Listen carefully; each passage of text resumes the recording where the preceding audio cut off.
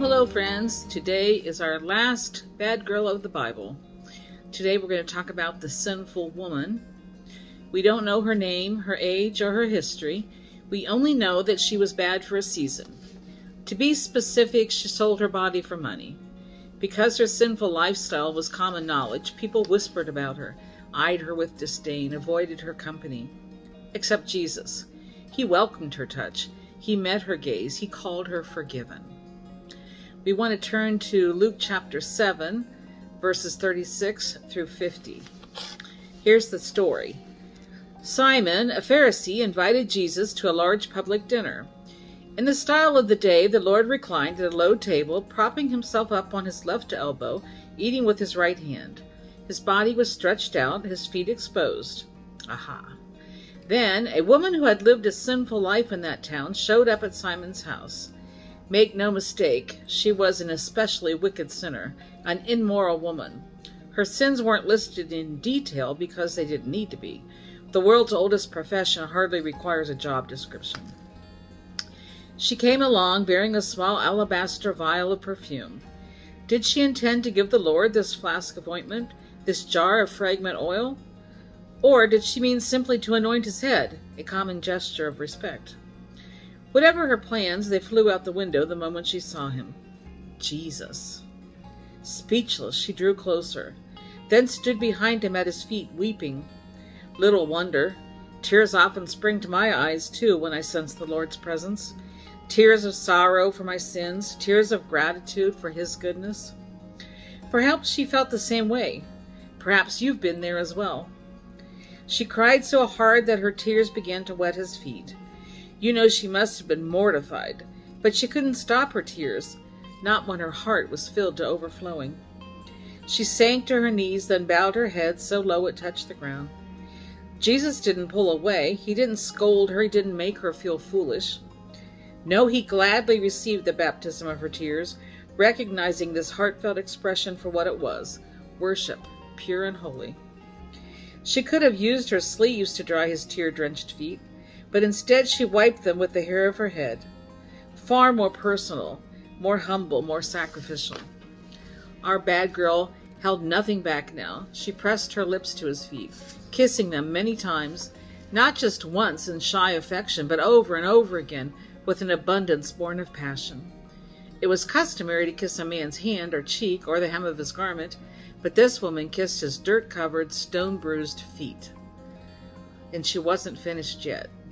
Then she reached for her alabaster box and poured perfume on his feet, the same perfume she wore to advertise her services. So much for slipping under the radar at Simon's gathering. When Mary of Bethany anointed Jesus on a later occasion, the house was filled with the fragrance of the perfume. This anointing, though, was done in a different time and place, and performed by a very different woman. Not Mary of Bethany, and certainly not Mary Magdalene, who has yet to be introduced in Luke's Gospel, and who was never called a prostitute anywhere in Scripture. But this woman? Undeniably bad. Simon the Pharisee had seen enough. He said to himself, if this man were a prophet, he would know who is touching him, what kind of woman she is, that she is a sinner. He was not only disgusted with this social outcast, devoted to sin, he was also unimpressed with Jesus. If he were a prophet, clearly Simon was not convinced. Jesus knew the man's thoughts, and so responded with a story about two men in debt to a moneylender. One owed a lot, one owed a little. Neither man could afford to pay back his loan, so the moneylender canceled their debts and freely forgave them both. Don't you love the Lord's teaching style? Enter into their story, he beckons. Learn from their example. When Jesus asked Simon, which of them will love him more, the Pharisee had no choice but to confess, I suppose the one he forgave more. Right, Simon. The Lord affirmed the man's answer, then turned toward our repentant bad girl, even as he continued speaking to Simon. This is my favorite part. Do you see this woman? Simon saw a prostitute, period. He didn't see her as a person, nor had he noticed her acts of worship for what they were. But Jesus missed nothing. He saw her. He saw her sordid past, her humble present, and her glorious future. He quickly described all the ways she'd honored him. Unlike Simon, then finished with his startling announcement. Her sins, which are many, are forgiven. All her sins? All are forgiven? Yes. But why? Because she loves much. We've called her silent adulation worship. What she really poured all over his feet was love. Her tears, her hair, her kisses, her perfume. Love, love, love. In comparison, Jesus told Simon, "He who is forgiven little loves little." In truth, no one should fall into that category because we've all been forgiven of a great many sins.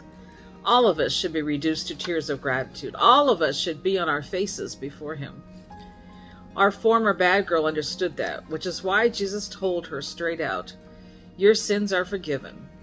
Not will be or might be, they are forgiven. The other guests began murmuring among themselves as Jesus offered the woman a final word of assurance. "Your faith has saved you. Go in peace." Peace? Yes, please. What woman doesn't need more of that in her life? She did not speak her faith. No verbal confession, no sinner's prayer was recorded here. But she certainly demonstrated her love for a God who forgives completely.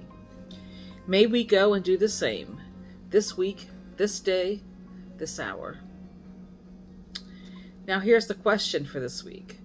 How can we know, as surely as this woman did, that our sins are forgiven?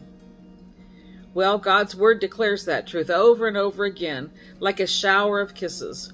Romans 4:7 says, "Blessed are those whose transgressions are forgiven, whose sins are covered."